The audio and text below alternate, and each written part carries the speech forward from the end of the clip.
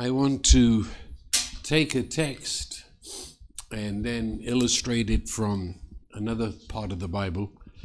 And for some, it might be strange to hear me talk about this. If you were at the retreat, then you heard the first part of this. And if you remember, then I announced at the retreat that this coming February, I will have been preaching for 70 years.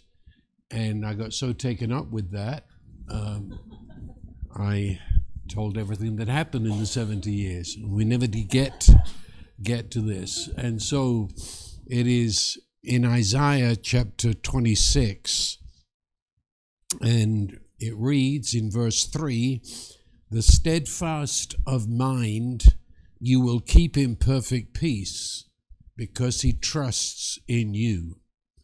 And that is quite an amazing statement.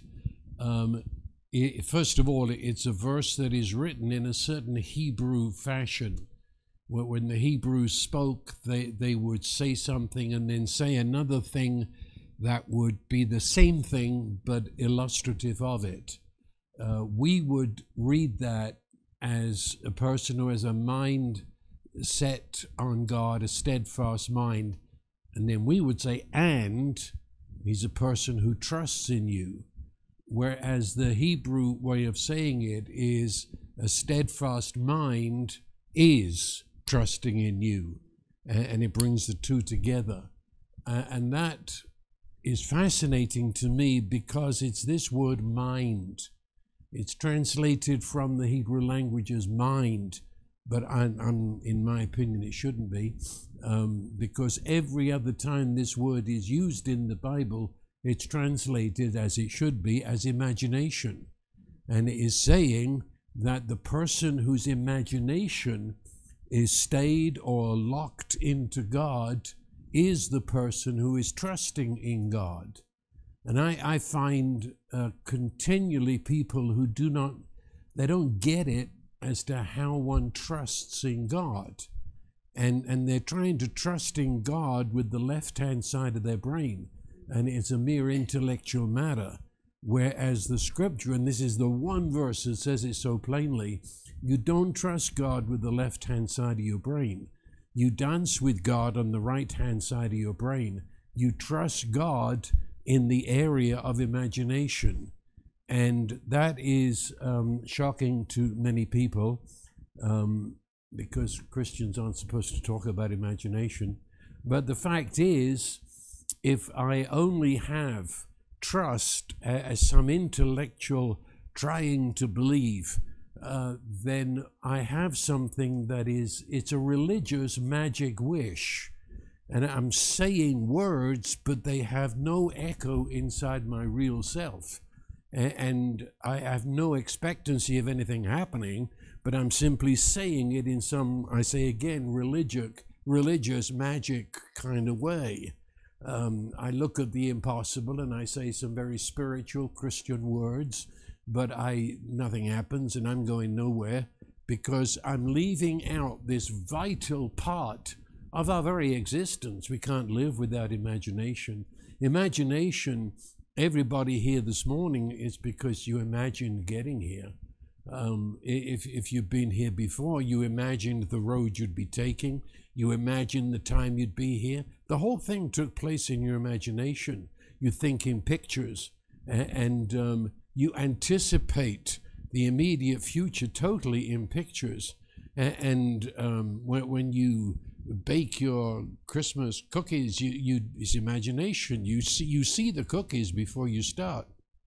It's how we work. It's part of being human. It is that something that is uniquely godlike in us to be able to see what is not and to then go from what is not to bring it into being. And as I see it as that which is not, I actually have feelings that actually affect my body, that I can see it and feel it, even though it's not here yet. It's imagination, but we do it all the time and don't even recognize what we're doing. Because I say again, it's part of being human. it, and part of being human, it's neutral. So imagination can be used in very devilish ways. One of the greatest imaginers of the 20th century was Hitler, and did it purely by imagination, seeing what was not to bring it to pass with blood and horror. But on the other hand, the Bible makes it very plain that we take these neutral parts of ourselves. I mean, my hands are neutral, my tongue is neutral, can be used either way. And it says that our neutral members, it calls them members, are made to be one with Christ through the Holy Spirit, and that releases this enormous power that is pent up within us. And I believe only religion could disallow this enormous power within us, tying our hands and saying that Christians don't use their imagination. This man that is talked about here, or this woman, it's a person who's locked into God. It said his imagination, his mind there, but it's the imagination. It said is stayed upon you. It's an interesting word, stayed. If you grow tomatoes, you know what it is. You put a cage over the tomatoes so that they can be held up. And they're being, that's the word, stayed. They're held up. And therefore the vine that goes on the trellis is held up by the trellis. And therefore the strength of the trellis becomes the strength of the vine. And the strength of the cage becomes the strength of the tomatoes. That's the word. It says your imagination is stayed or locked into or resting into the God that you're set upon. And I say again, only when we found that whole area of life in terms of the Holy Spirit can we begin to know what trust is. Up until then, it's that religious magic stuff. Imagination, again, I'm using the word in the Bible language, Hebrew. It is the making place. It is the place where you put certain material in, and then imagination does its wonders, and it makes. And so it takes what you know and produces something in the end where you've never been yet. It can take that which is presently not, like your cookies. Presently they're not. But imagination can take what presently is not and not only begin to move toward it, but also you experience with your senses, your feelings, as being already present. And I've used the illustration before of tell the children they go into Disney World, and of course they are brilliant at imagination, and it takes over, and in their imagination they're not only moving toward Disney World, they're already there, and they actually have the physical feelings of being there, and sometimes I think they enjoy the imagination of being there than when they really get there. This is the imagination that speaks of things that are not as though they are. And remember, that's a verse from Romans chapter 4 that describes who God is and how he works. The things that are not as though they are. And imagination never tells you how you're going to get there. You have an image of being there. You have an image of the finished cookie. You've got an image of being in Disneyland, but how you get there sort of fades into insignificance. If you can keep the picture, you'll be there. If you can hold the picture in your mind, you will be guided and drawn toward that place. And Jesus spoke continually in his own life and ministry. He says, the hour is coming and now is. So he said that which historically is coming is already here in terms of I've seen it, I've tasted it, and I'm being drawn toward it. And so imagination is tomorrow's possible. And I've seen it, I've tasted it, and I'm moving toward it. I think it was Einstein that called it the preview of coming events. It's what you see in the movie house for trailers of movies that are not yet, but here's a bit of it. And that's our imagination. It's the seedbed of tomorrow's flowers. And it's always happening. I say it again, this is the way humans work. And it's the key to meditation, biblical meditation, not the Eastern brand, but in meditating in the biblical sense, we actually see ourselves in the scripture. So you know how it goes. You can memorize the scripture and get all those pins in Sunday school, but it's a dead thing. So you memorized it. I memorized the 10 times table. It's not memorizing. It is actually entering into the scripture and seeing yourself there to the point where you feel yourselves there. And that then feeds into the story you tell yourself of who you are. That's another thing that is natural to every human being. We tell ourselves a story of who we are. And in that story, we've got an eye on the end, and we're moving toward it. And we're continually telling ourselves a story. It's as if new chapters every day that we tell us. And so imagination, it turns that story into a living movie that I see myself in scripture. I see myself in terms of my relationship to God. It's not a dead thing. It says in Proverbs, as a man thinks in his heart. And that's the same idea, thinks there as imagination. It's as a man thinks in his heart, so he is. Hasn't done anything yet in terms of activity, but thinks in his heart, imagines himself to be, so he is. I think I've said before, if you get a promotion in work, that means absolutely nothing until you can imagine yourself in your new position. If they make you a supervisor and you walk through the place looking like someone data entry, no one will respect you. But you've got to see yourself. And when I see myself as a supervisor, that sends out an energy that everybody can taste and feel. And that's just being human. That's the way it is. And that's why the scriptures say, keep your heart, which is another word for that area of the imagination. Keep your heart with all diligence. Out of it are the issues of life. You today are the belated announcement of what you've been imagining yourself to be for the last 10 years. We become, it's the way it is. And for those who have a real problem that the Bible speaks so much about imagination, let me say one more thing, and that is in the New Testament, which speaks directly to where we are today, the word imagination is linked to the word hope. You ever thought about that? That hope in the scripture, and again, not the word as it's used today, when we just give that hangdog look and say all we can do is hope. I don't mean that. I mean the biblical meaning of the word hope means a passionate desire, expectation of actually obtaining some good, a good end. Hope that my expectation shall be fulfilled.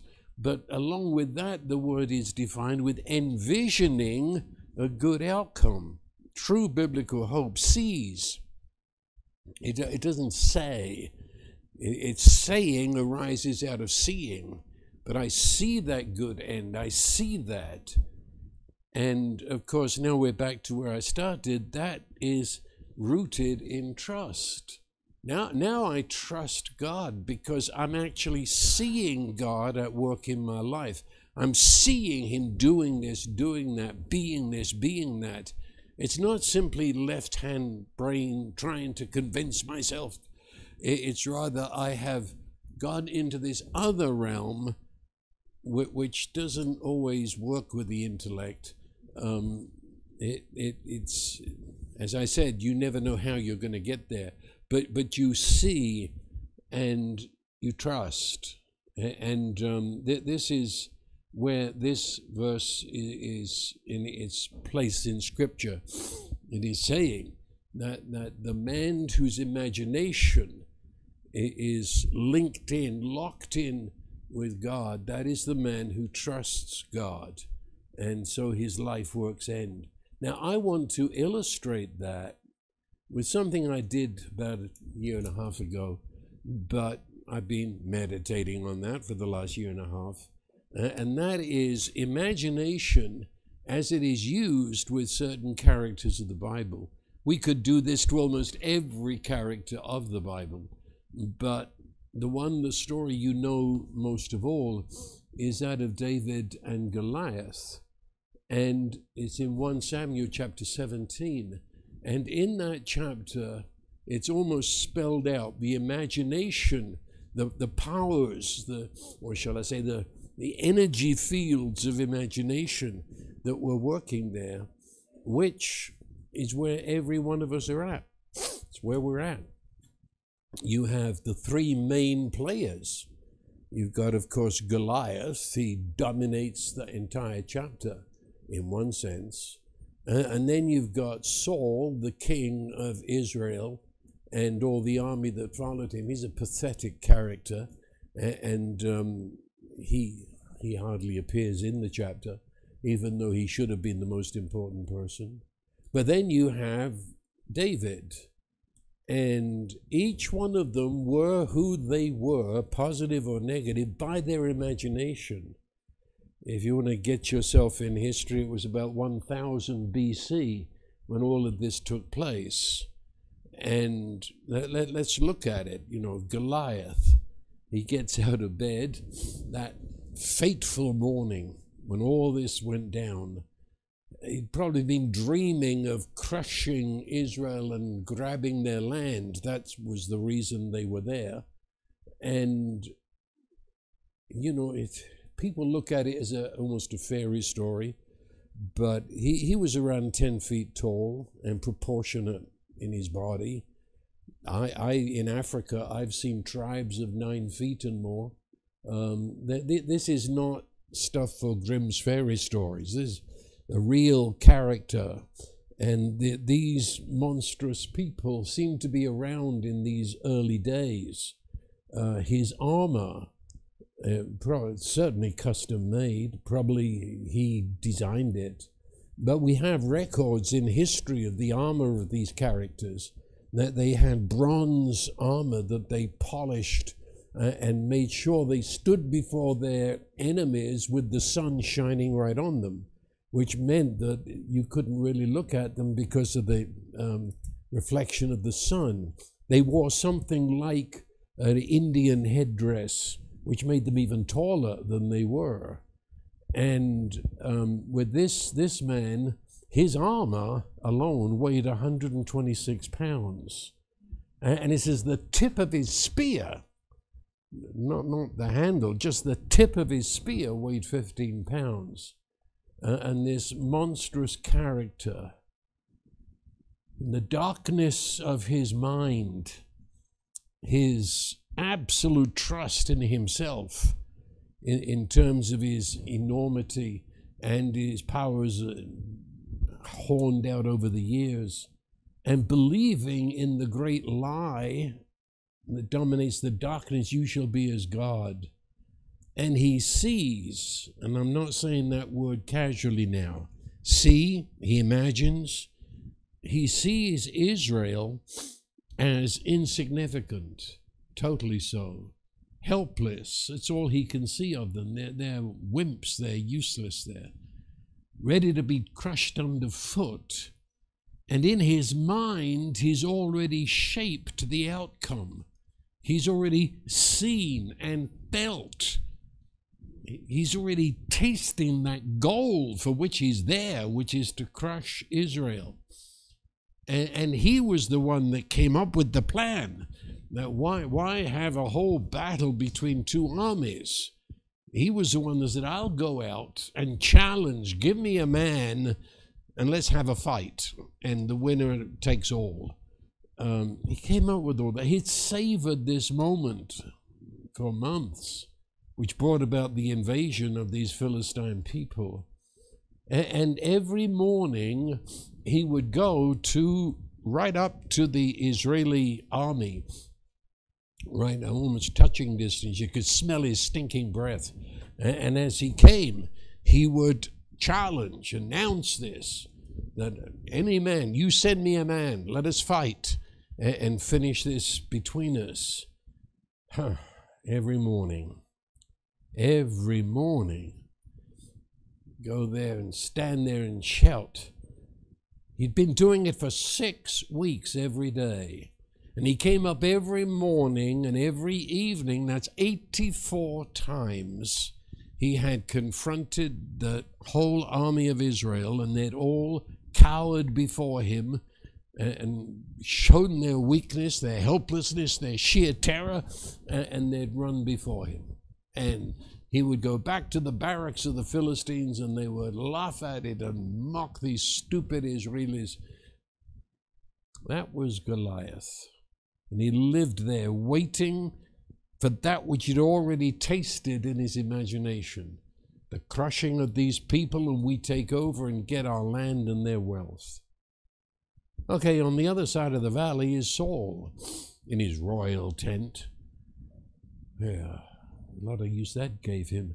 He hasn't slept all night. His mind is turning and turning and turning in anxiety, nightmares, how all of this is inevitably going to come to an end. I mean, how long can you keep this up? 6 weeks, 84 challenges. How long do you do it?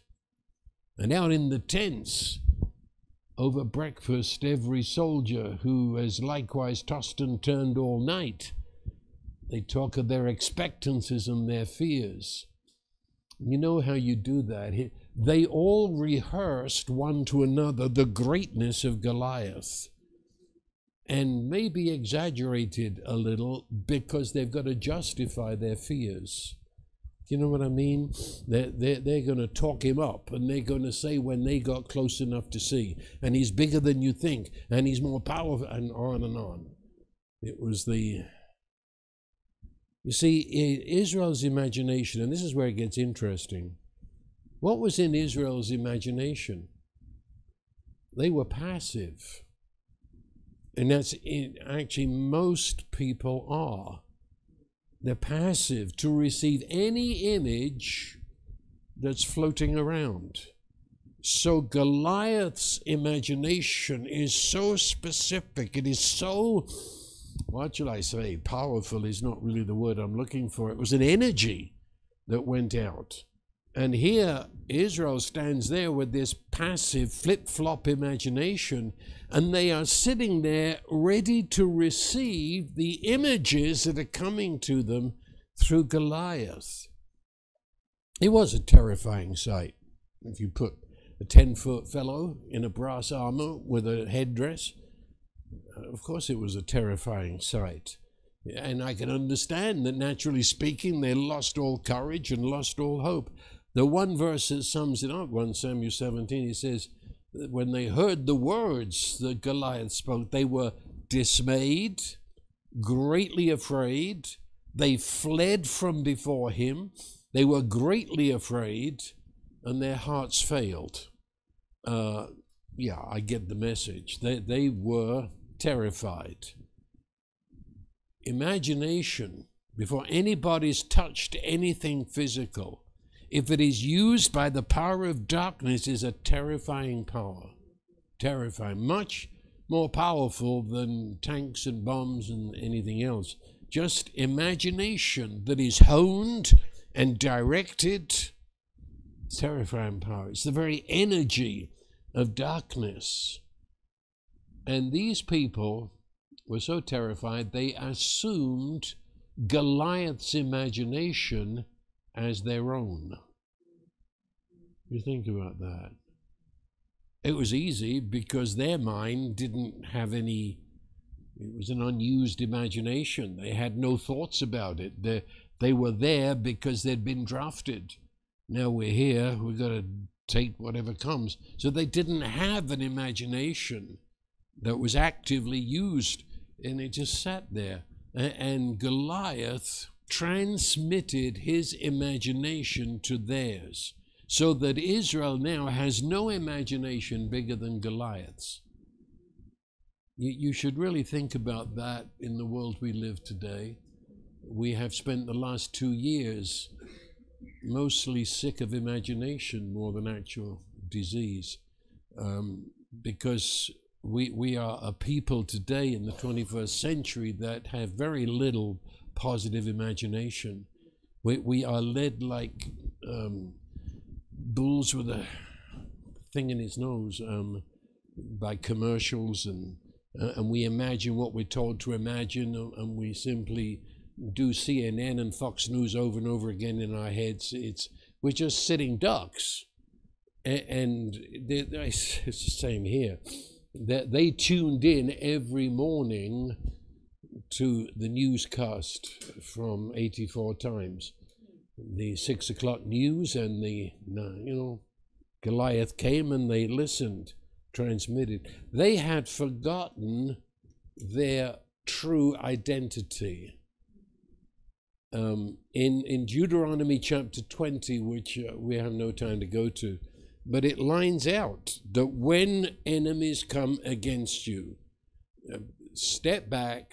The Lord said, the battle is the Lord's, it's not yours. I'll take care of you, and no need. But it also says, very interesting, that if anybody's afraid, please go home quickly, because you're just like a rotten apple in the barrel.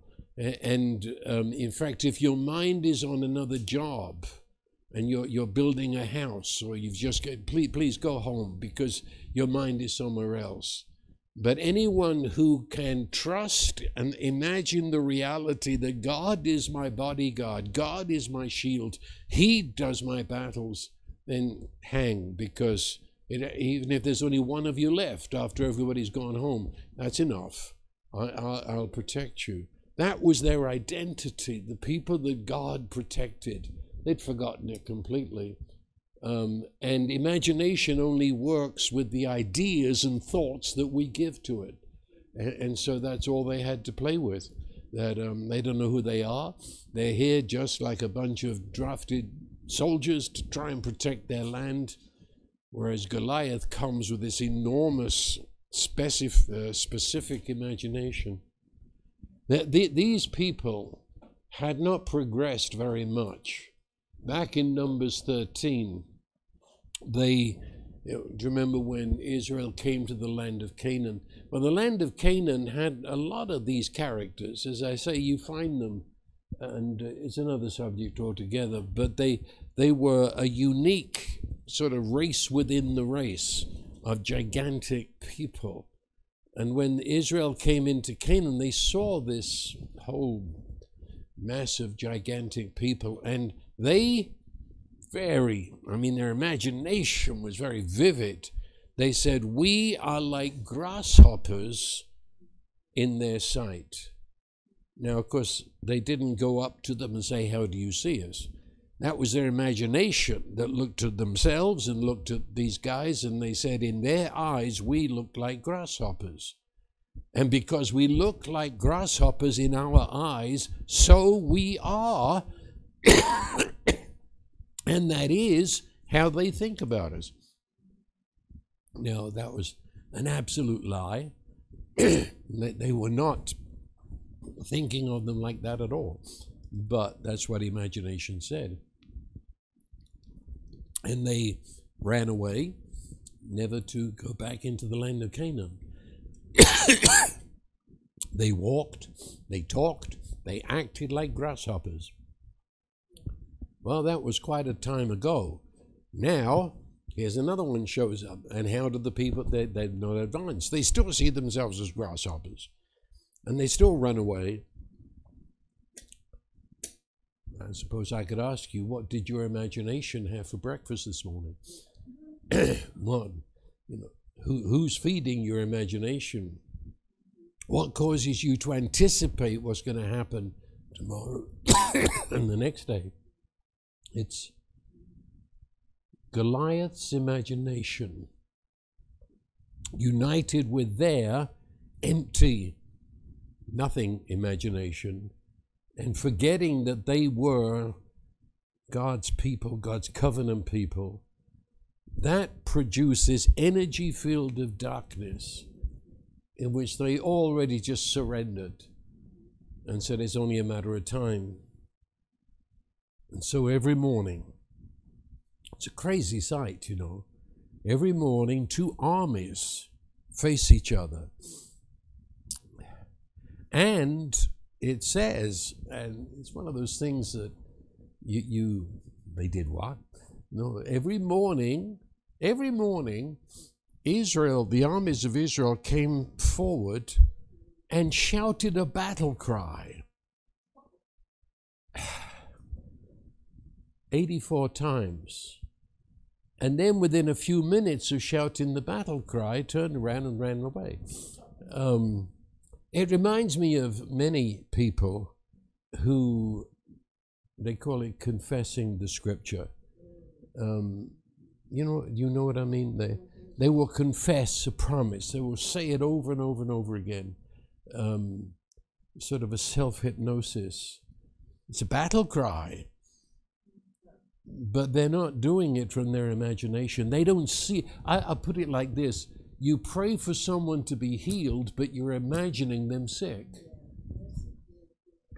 You pray for your own situation, but you're still anxious, running the movie inside your head of nothing happening. That's this. They could shout the battle cry. Wow, sounds great. But then immediately turn around and run, because in their imagination, they'd already seen Goliath trash them. Do you follow what I'm saying? It's, shout the battle cry one more time. Maybe it will work this time. No, I just made fools out of them. The very sight of Goliath, their imagination picked up his imagination. They had joined in his agenda for their own destruction. Yeah. And it was a herd mentality. They all ran together. It was a united imagination. It says in Genesis 11 that if a person can imagine, then they can do anything that they imagine. Do you remember that? Well, these people all imagined the same thing, which was Goliath's imagination. And so it was a herd. Have you ever seen it? We often see it in our front yard when the deer come, and they'll all be just, lollygagging is your Texas word. But they're all eating the grass, and suddenly one of them, they put up their white tail and they're all they got. And it's very obvious. They have no idea why, but they're all running because one of them gave the alert. That's it. It's the herd imagination. These people, come on, Israel, as we know them in the Old Testament, they were inheritors of this land, and now they're drowning in another's imagination. Fear. It's transmitted so quickly. I might have told you the story before of when I was in Moscow before the wall came down. And, I can't go into the details. It'll take too long. But in Russia, in Moscow, I watched as it must have been 1,000 people lined up outside of a door since before dawn, because the rumor had it there was some meat in there. And they waited and waited until the door opened and 10 people allowed in to grab what piece of meat there was. And you would find that all over Moscow, people lining up in their thousands, just standing like zombies. And there was this sense of fear on the streets, anxiety, of dismay, despair, that you could taste. I've never been quite like it. And when I got back to my room, I found myself entertaining thoughts of despair and hopelessness. I thought, where the heck did this come from? It's out there on the street. It's an energy. It's an imagination. Isaiah speaks about it, but it says the Lord spoke to Isaiah and says, do not fear what they fear. Do not dread what they dread. The Message says, don't be like this people, always afraid of somebody's plotting against them. Don't fear what they fear. Don't take on their worries. And it's a mass thing. And with the way we're set up now with social media as well as TV, the whole country is controlled by ideas of darkness, fear, anxiety. These people were already living in Goliath's imaginary future, which for them meant fear. It meant dread, despair. There's no hope. There are paralyzed victims. Okay, that went on for 6 weeks, 84 times. Enter David. Now, David, it's not too easy to say how old he was, but every scholar and everything you work out from Scripture, he was between 14 and 15 years old. And he lived basically on the hills with the sheep, as was common in those days. And he was too young for the draft, you see. And so his dad said, I want you to take these cookies to your brothers, and here's some cheese for their commanders, and I want to know how the battle's going. There was no CNN, all they knew, there was a battle, they'd been drafted. What's going on? I don't know, 6 weeks, we should hear something. And David is, and it comes out very clearly when he gets there, he's full of expectation that God is doing Deuteronomy 20. David obviously knew that, because he is understanding the battle is the Lord's. God is protecting us. These people came trying to take our property. God's going to look after us. And so this 14-year-old, 15-year-old is just dancing. I can't wait to see how God has done this. It never occurs to him what is actually happening. He's expectant. He's excited. And so if you want to feel it with him, he's getting up at 4 o'clock in the morning from where David lived in Bethlehem, only he was up in the hills a bit. From there to where the battle was being fought in the valley of Elah was exactly the same mileage as from here to Pipe Creeks, where you turn off on 46. It was 15 miles from Bethlehem. And to us, that, of course, is nothing. But if all you've got is 2 legs, it's enough. You don't go very far. And this boy gets up before dawn, and he's running. And Bethlehem, very much like we are, was up in the hills. And so he's running downhill as fast as he can toward 46. And because that's where the battle is being fought. And so the sun is rising in the morning sky by the time he gets there. I mean, normally we can walk, if we're in good shape, about 3 miles an hour. But he was leaping, he was running, and covered that 15 miles, totally unprepared for the crisis that he walked into. You got to realize that. But he is totally different to any of the other persons there, beginning with King Saul and all the way through the soldiers. This kid is totally different. You could say he's the the truth imaginer.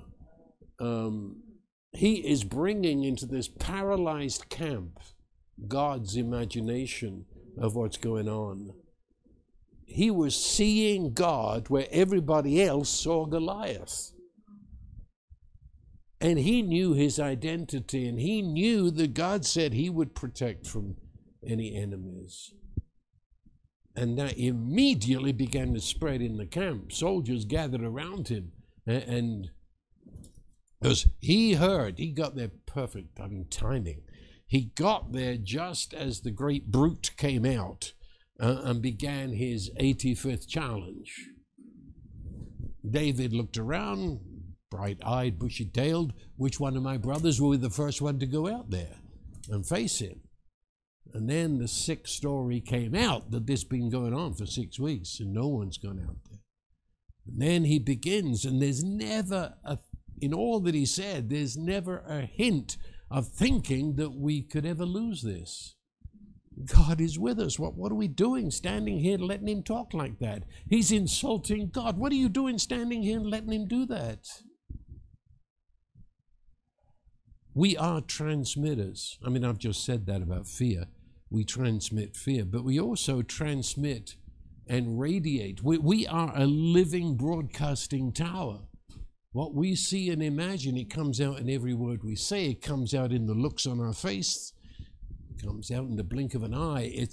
We are transmitters, like it or not. You can never hide who you really are.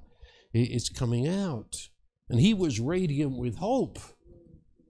He was like sun rising. The sun of covenant love was rising on this camp.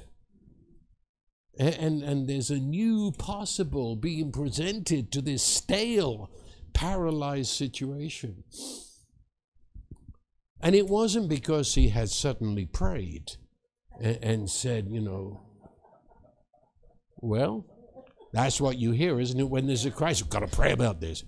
Well, you should have done that before. He was ready, and he didn't have to skip a beat. It was normal to him. Okay, it was a natural. This was not a special day to him. Think about that. 15-year-old. It's not a special day that he's suggesting go out and face the monster. He saw all of life. This is how David saw life. He saw the events of every day through the lens of God's covenant love and promises. His mind, his imagination was stayed, held up by God. He trusted. And so he sees what's in front of him as the opportunity for the God of covenant to show that he is really alive. He's really there. This relationship that he had with God is his base camp. It's his magnetic north. To him, the covenant was not an historical past, but it was remembered into this present moment. And he meditated. That's why he wrote most of the Psalms. This 15-year-old is 15 years old, and every time you look in the Psalms, it's that 15-year-old now grown up, but he's doing the same thing. He's meditating. It's Joshua 1:8. And Joshua was told, meditate on this book of the law. Do not let it depart from your mouth, but meditate on it day and night. That is a fascinating, I could spend another hour just on that. See, Eastern meditation is empty your mind. Biblical meditation is fill your mind. And fill your mind with what God says. But meditation means to chew the cud.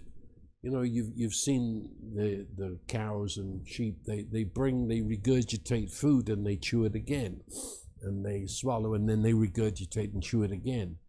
That is meditation. It is go into what God has said and letting it percolate through your whole being with no sense of time. It's not saying I do this for 6 days.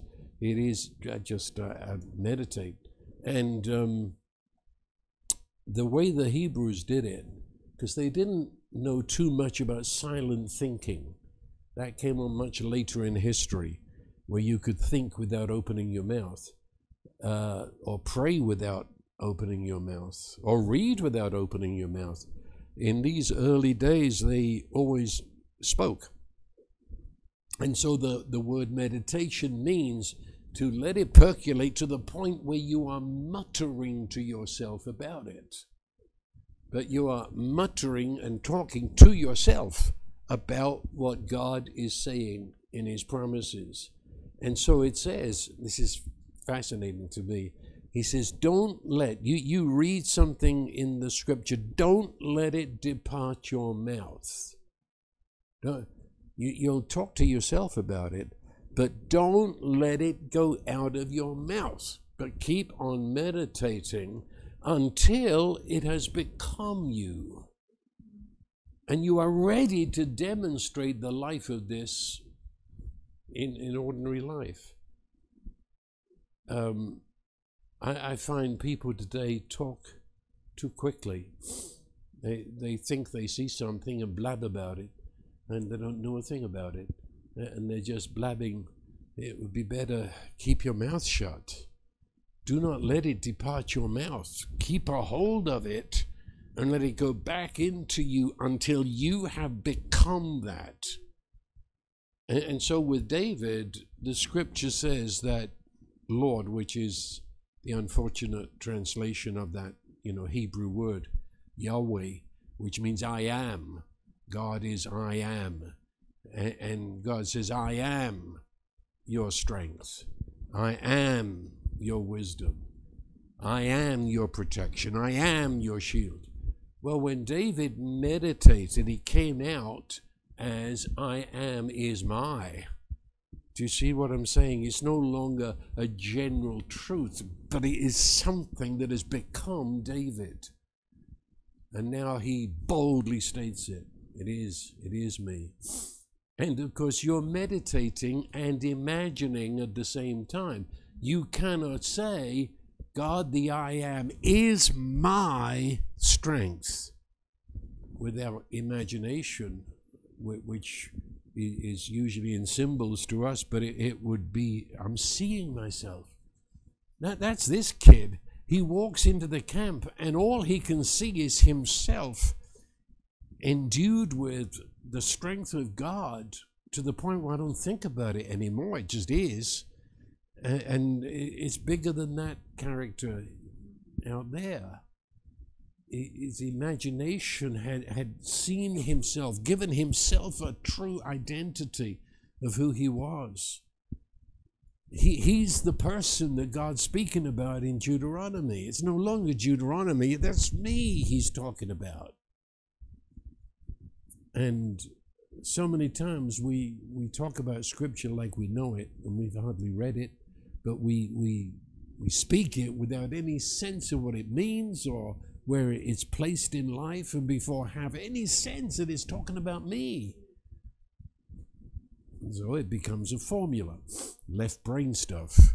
Just say it. A disembodied speech in a sound, in the void. An empty hope. But no, this is trusting. I see myself as God sees me. I see myself as God knows me. And I rest in that. It is so. And he trusted. Which meant there were a number of negatives going on, because he never thought that God was judging Israel. He never thought this is punishment for something Israel's done. No, it didn't occur to him. Never thought that he'd been abandoned by God. It never occurred to him that a 15-year-old shepherd was unworthy to do such a... Never considered all that tripe. It's all religious nonsense. It's destroyed people. No, he never thought of it like that. Nor did he think that there was some secret will of God. That God said this in Scripture, but you know him. He's got a secret will. So we have to, religious again, whine, if it be your will. Oh, shut up. God said it. David meditated, imagined, it became it. That was the end of it. I don't have to question God anymore. That's the way it is. There's not a contradictory will that's against the revealed will. There's not another God hiding behind Jesus to come Halloweening out at us, in his imagination, he saw a future with God keeping his word. And he had a pantry in his imagination full of the times when God had done that. He had plenty to go back on and say, I know God is with me on this occasion, on that occasion. And you remember he said that when the lion came to get my sheep, well, he said the Lord was with me. I went and faced the lion and rescued my sheep. Yeah. And so, as I say, he was not laboring to get to an end. He was not going through the details of this is what should be done to Goliath.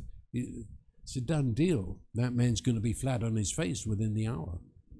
I don't know how it's going to happen. That's not my business, you know. Imagine the end. He saw that Goliath was the enemy of God's people, seeking to destroy everything that God had given. Well, I don't have to pray about that to see if it's God's will that this monster's put out of the way. No. As I said, it's not a special day.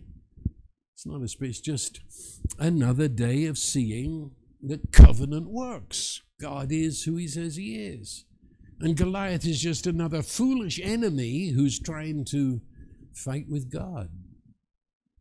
And there's no special prayer, no great repentance. It's just a 15-year-old kid. And you remember Saul tried to put on him the armor, the craziest.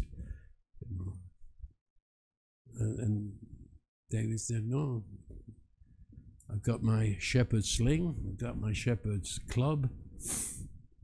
Let me get out there. You're making it a special event. It's not a special event. He said, I've been through this before. He said, lions and bears come to take my sheep.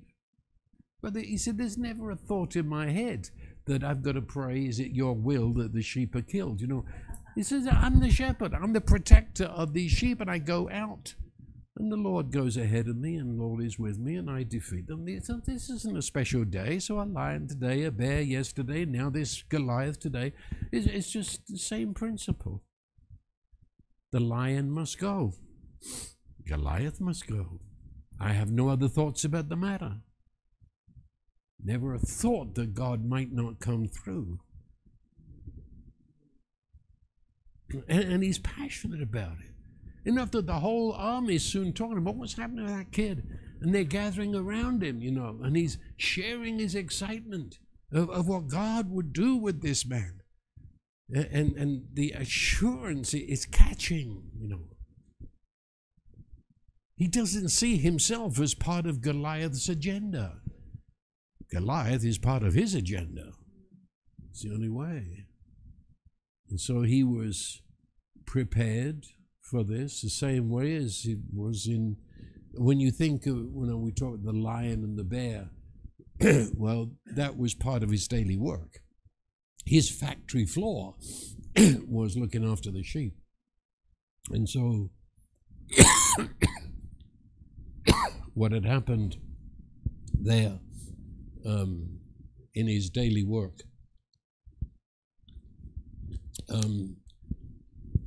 he uses an expression, and again, I'd like to spend a lot of time on it, but David said, the Lord has delivered Goliath into my hand.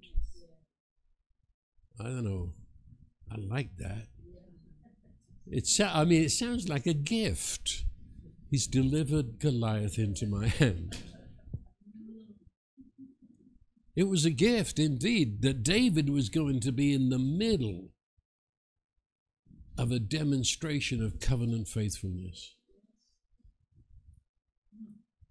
And of course, it's how he looked at life. It's how he would say later on in the Psalms, I am is my strength, whatever. And so now this event, God's delivered him into my hand. So I'll see now yet a further undreamed of boundary of that revelation. I'm going to see what God can do here, which will only add to my resume of It's a gift. He didn't see it as a fight with Satan. It's not one of those people, casting out demons at every flip of the coin. No, God has given him a gift and said, handle, So God was in this as well as delivered it to his hands. It was almost say, I'm putting it in your hands, you know how to handle this. There was somebody in hospital last week, and so I called Andrew, and I said, they're in hospital. And Andrew's response was, I'm on it. That's it. I delivered that into his hands. He said, I'm on it. And that's how. Did you follow what I mean? The things that happen in life, God delivers them into our hands. You know enough to handle this. You trust in me. You imagine yourself in me and me in you. You know how to handle it. And one last thing, it's fascinating to me when he was now finally, the king wants to know who this 15-year-old is and takes him to the royal tent. And when he's there, it's how he comes, a 15-year-old boy, and he doesn't see himself as a superior Superman.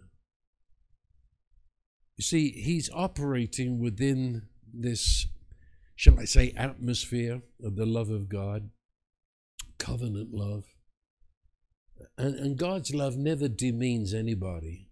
God's love never shames anybody. And here you've got the king, and he doesn't know what to do. And of all people, he should have memorized Deuteronomy. He should have known what to do now. He doesn't. And he's floundering. Enough that he's actually going to listen to what a 15-year-old kid is saying. And, well, the whole army out there, they don't know where they're at either. And here's one boy who does. If he had been trusting in himself, he would have been proud to the max. Look, I'm the only one here who knows what's going on. Call yourself a king, for goodness sake.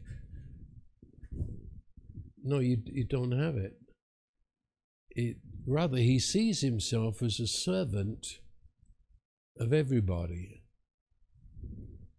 And he says to the king, he says, look, don't let your heart fail.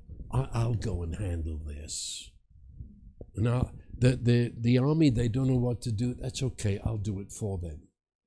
And the whole attitude is not shaming them, but rather saying, I'm the servant.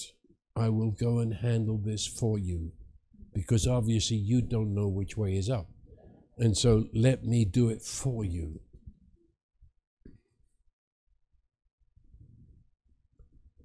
He represented literally all Israel, because he represented, the king should have been the one going out there. He represented the king. He represented every soldier that cowered before the voice of Goliath. He represented thousands of little cottages and hamlets all over Israel that wouldn't know we'd lost until the Philistines came to take them. He represented people who didn't even know his name.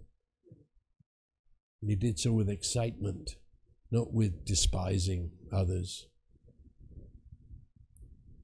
If ever a person was alone when he stepped out to the ranks of the army, and by this time, this Goliath, remember, 127 pounds of armor on him,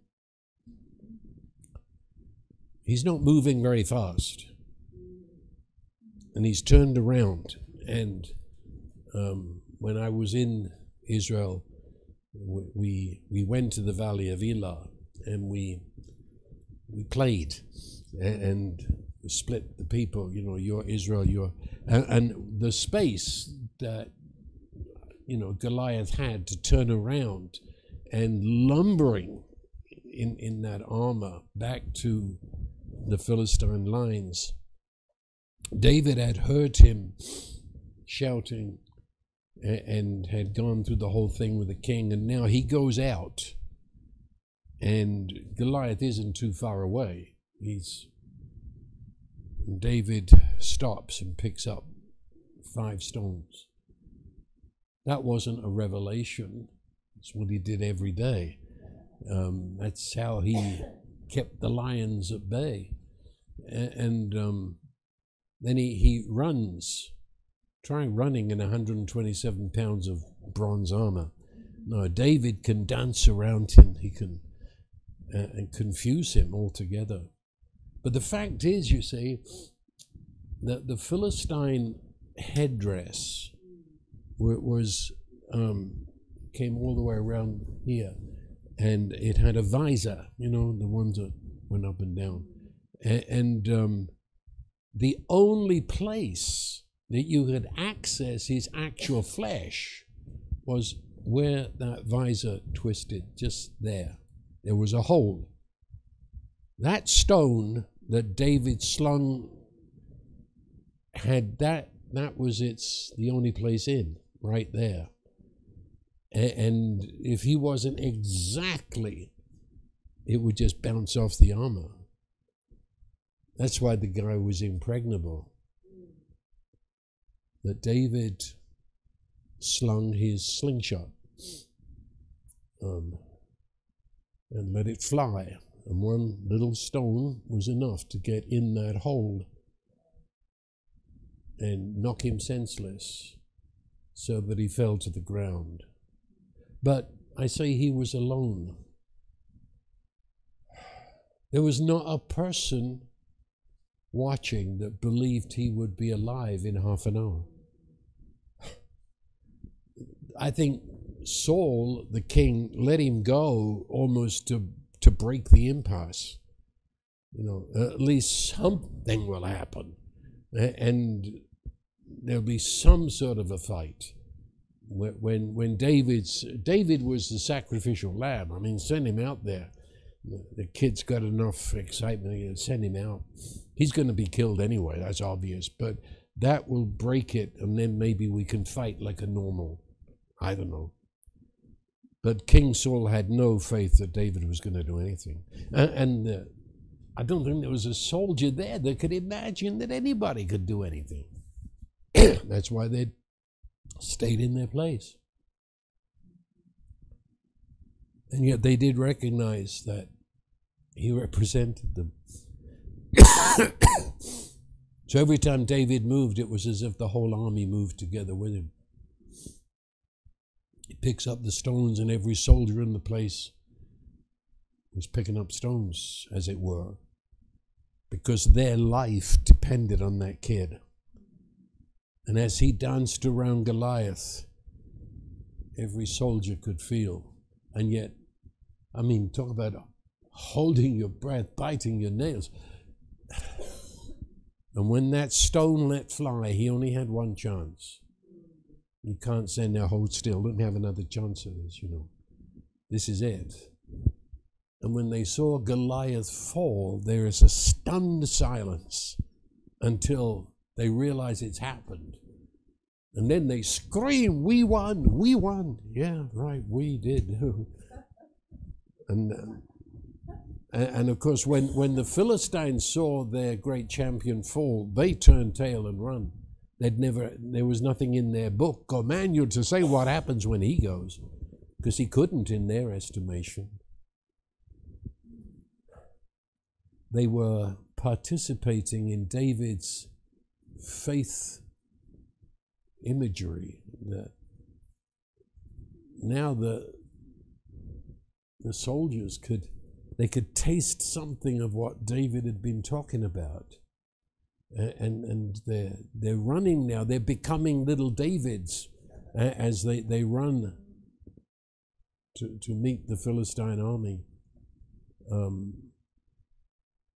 I find, and I'm finished now, but I find that today, of all days, I don't mean this day, I mean the days in which we live, we have the greatest, we're surrounded by darkness, an energy of darkness. It's palpable. Evil imagination and religious imagination that imagines a false God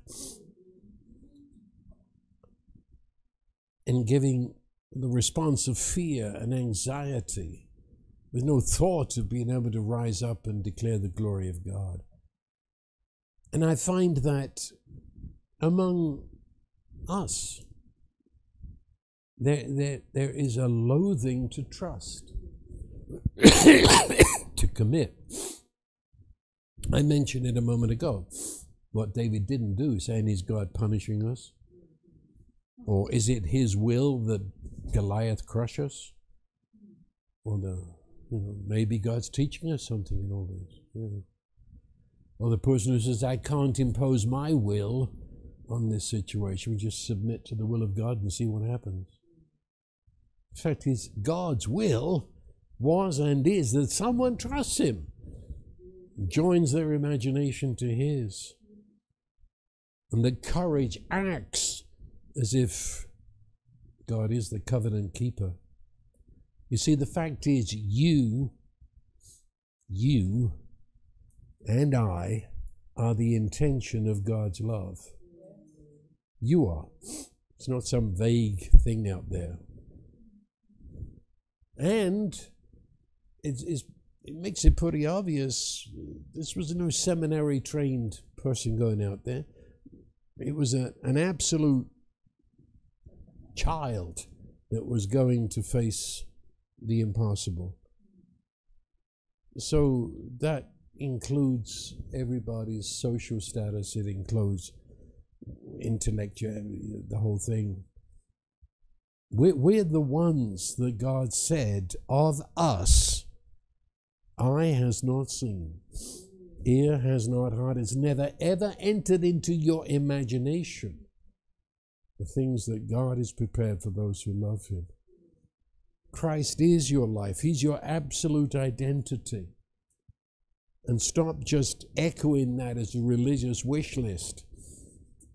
Spend the next 6 months imagining what that means in your life, that for you to be alive is Christ. And exchange our dead, empty imagination for the imagination of truth until we become what God says. Amen. We thank you, Father, that we are in the better covenant. We thank you, Lord Jesus Christ, that you are our life. You are our imagination. And awaken us to see what you see, to walk into our world, to be the radiators of your truth. Lord Jesus Christ, amen and amen.